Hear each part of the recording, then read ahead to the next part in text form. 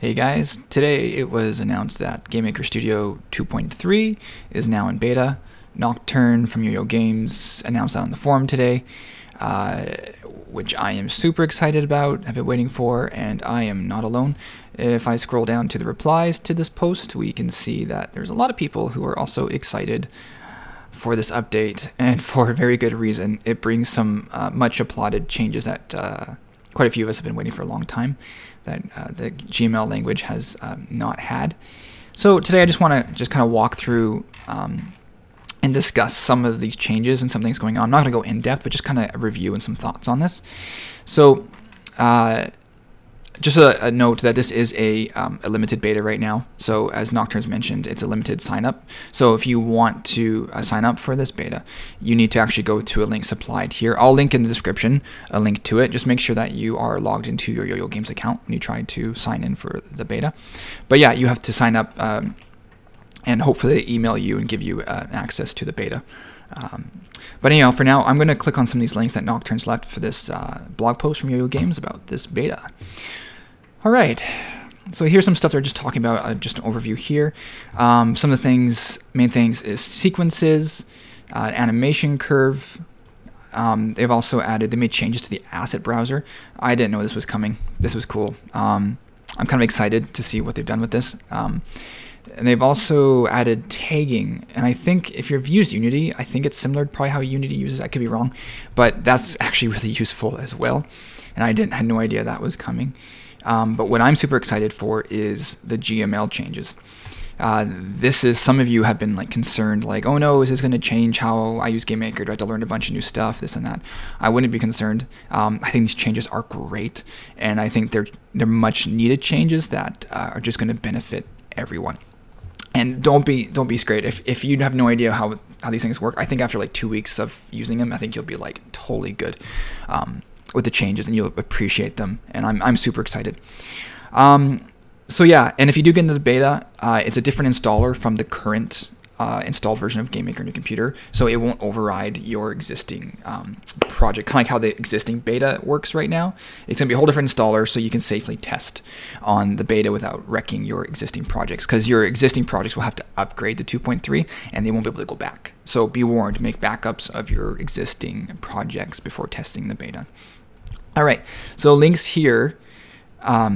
There's other links here too. We're going to go over the IDE, new IDE features.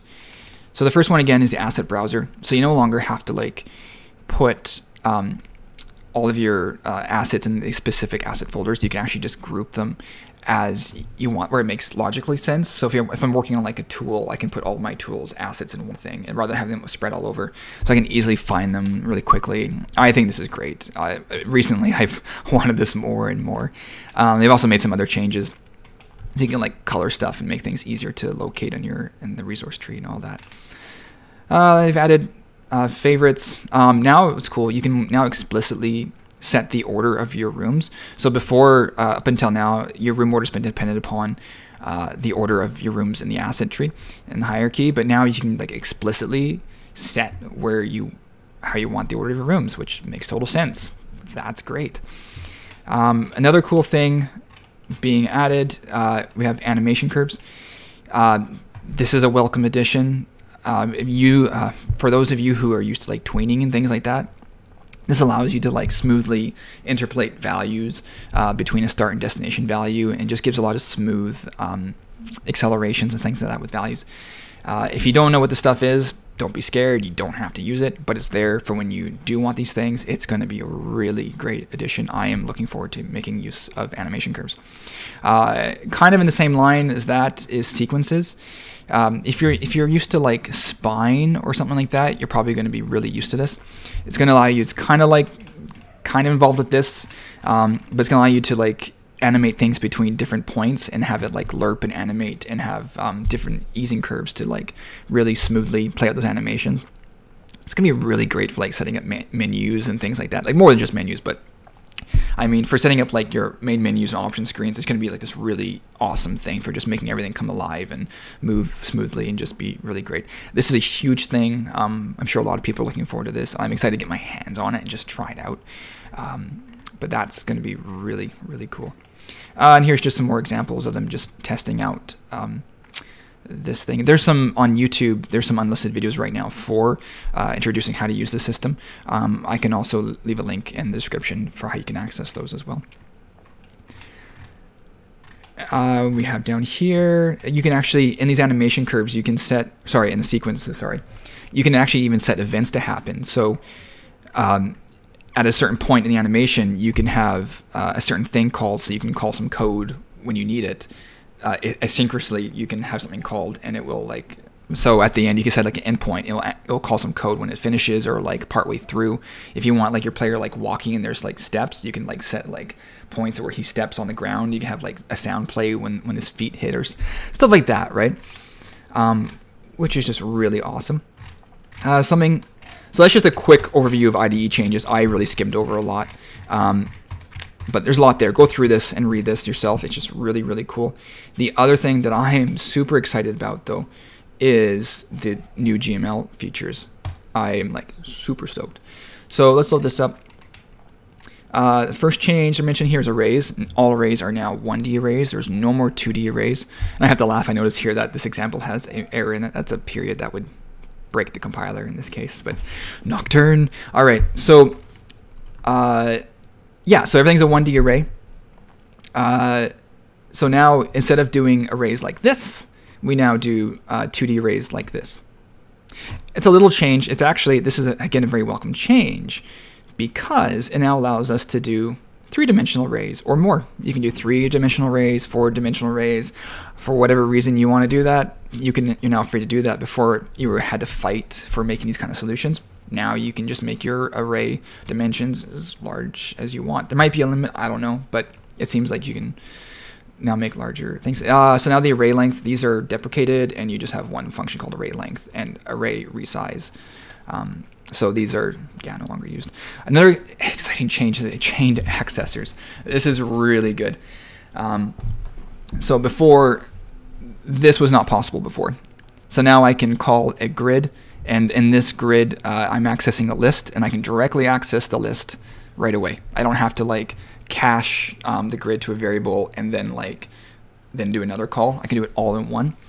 Same thing here, just more complex examples. If these scare you, don't worry about it. These are like complex examples that you don't have to use, and for those who need it, it would make more sense, especially if we're using macros and stuff. This might make it more clear to read. Right now they're just using zeros, but usually you would probably have more descriptive things to help make sense of things. So these look scary and like what's going on, but this is great news for those who need it and know what's going on. It's going to make code cleaner, and hopefully cleaner or messier. There's that possibility too, but I'm sure somebody will make an awful code base out of this and just destroy everything and burn our eyes. I have a couple people in mind when I say that, and you know who you are. So, okay, now this is the part that I'm probably the most excited about, is to change the functions and scripts and method variables. Like, this is just great. GameMaker now has methods. Fantastic. This is just going to clean up code. Gone now are the days of having a messy resource tree hierarchy of all these scripts and all these things. You can now organize things so much easier because of this. It's just so much better. So now the change is we now declare functions like, so here's give an example of like how you would do a function for now. You have your argument 0. So this is a script called move follow, and this would just move your object towards an object at a certain speed. So this is a traditional, up until now, this is how you would make a function. So the change is now we're going to have to like change it to function move follow. We use this function keyword, and now this is now basically the same thing as this, but now we are using this function keyword move follow, and then everything else is the same as before, except here we have argument 0 and argument 1. This is how we passed arguments and how we could access them. Now we can actually use named arguments. So we don't have to like assign the argument to a temporary variable, and we can just directly use speed here and object. These are directly passed as arguments. We don't have to cache them anymore as into a temporary variable. Bam. Way better. This is just gonna like, I'm going back through my old code and just changing so much stuff because of this. It's gonna be so good. So he's going over here. Yeah, so the cool thing is that with this, you can actually declare multiple different functions within a single script. So you can organize all kinds of functions that make sense logically, I hope, into one script. You can keep them there. And so rather than having all these different scripts and different things all over, you can, in the same text box, same window, you can assign multiple functions. It's going to be so good. Again, if this scares you, don't worry about it. If this concerns you how this all works, inline functions, don't be concerned. It's not going to change much, really. And in your existing projects, when they're upgraded, they're going to automatically be adapted to this. So you're not going to have to change your code base as long as everything updates properly, as they say. But your existing projects are going to keep working as they are. And you just got to make some little adjustments. And I think within a week or two, you'll be up to snuff and you'll just really, really enjoy this. So yeah. So here's an example here of multiple functions in one script. We have function move follow, turn towards, and log. This is all one script. It's in script 1. Neatly organized, really clean. Again, I'm sure some people will go overboard and put way too much in one script and make it a mess. But you know what? If you're organized for just organization and for if you do it right, this is going to be fantastic. All right. Yeah, and something there's a thing here is that this is going to be great for creating scripts or functions that belong only to certain objects. You're going to be able to dynamically change which so an object can have its own variable called attack, and you can have a function and you can assign the function to that variable, and you could even change it to different functions and dynamically change what attack is actually calling as a function. This may be something really over your head for some of you, but this is just really good stuff. So by default, all variables are now global that are called in scripts. And then function, yeah, so you can even, using the var keyword, you know how you use var for temporary variables, you can now create a temporary function inside a script. So if I assign a function to a temporary variable, that function will only exist for that script, only that piece of code. And then once that script's finished, it's gone. So that script, that function or script doesn't exist anywhere else. It's only for that, that specific piece of code. And it just keeps it just very isolated, very clean. Okay, so let's go on to structs here. Structs are really cool. Structs are basically lightweight objects.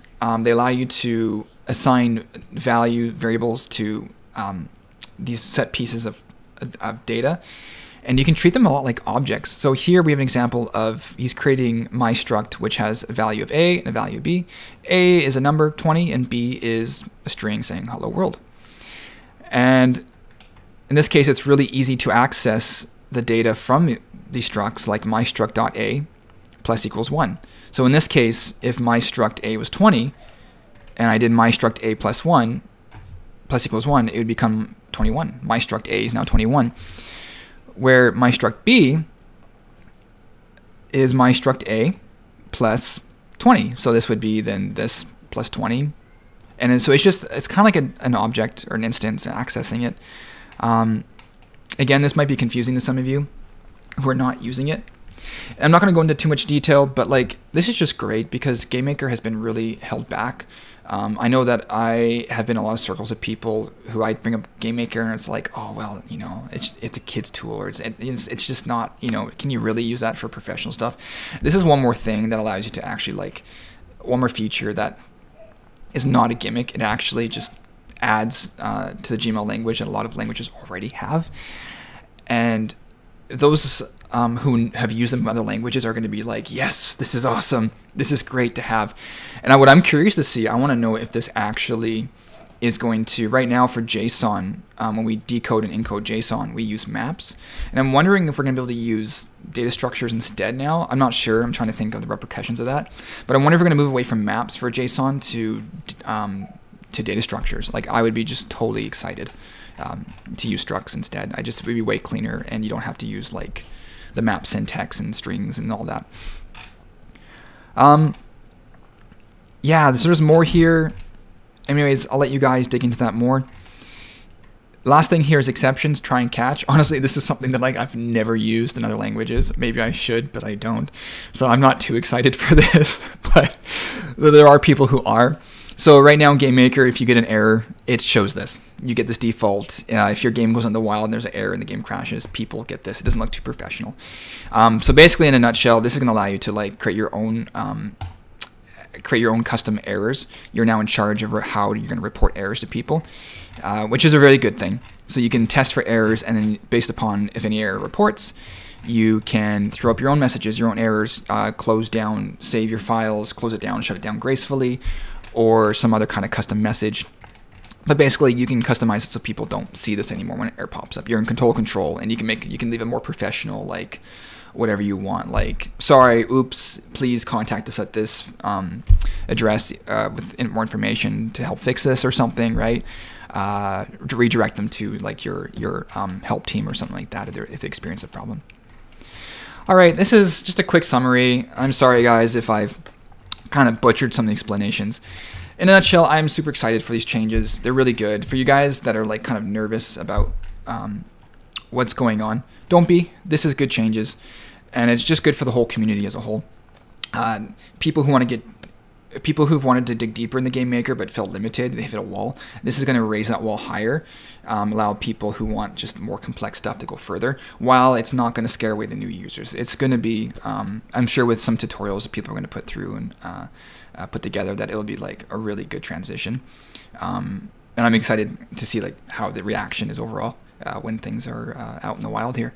I'm hoping to put some tutorials together. I might go continue to review some of these things and just piece by piece go over some of these things and show you guys what's going on with this stuff when I get access to the beta.